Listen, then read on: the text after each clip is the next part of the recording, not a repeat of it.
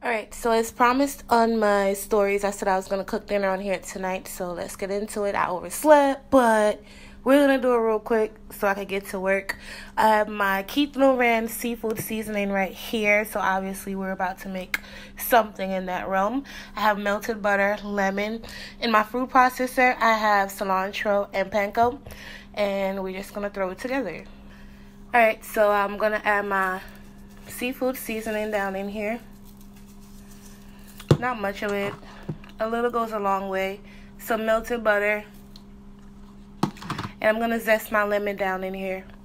Alright, so I got my lemon zest down here and I'm just going to pulse it.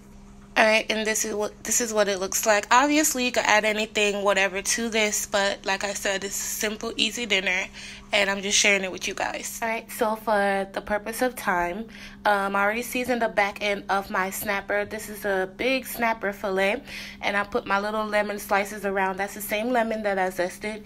Then I'm going to season the other side with the same spice, the Keith Loran seafood seasoning. Like I said, a little goes a long way. You don't really have to kill it with spices. Plus, I don't like my fish heavily seasoned. Then you're going to brush this with some green Dijon mustard. This is going to be the glue that's going to hold down your topping. And don't worry, it's not going to change the flavor that much. You can use whatever else you prefer to use, but I'm using greeny Dijon mustard. Alright, we're good to go. You're going to preheat your oven to about 425. I'm doing this on pretty high heat. And I'm only going to bake this off for 10 minutes. 10 to 12 minutes, if that. I don't like my fish overcooked, and snapper cooks pretty fast. Alright guys, so this is the finished product of the snapper.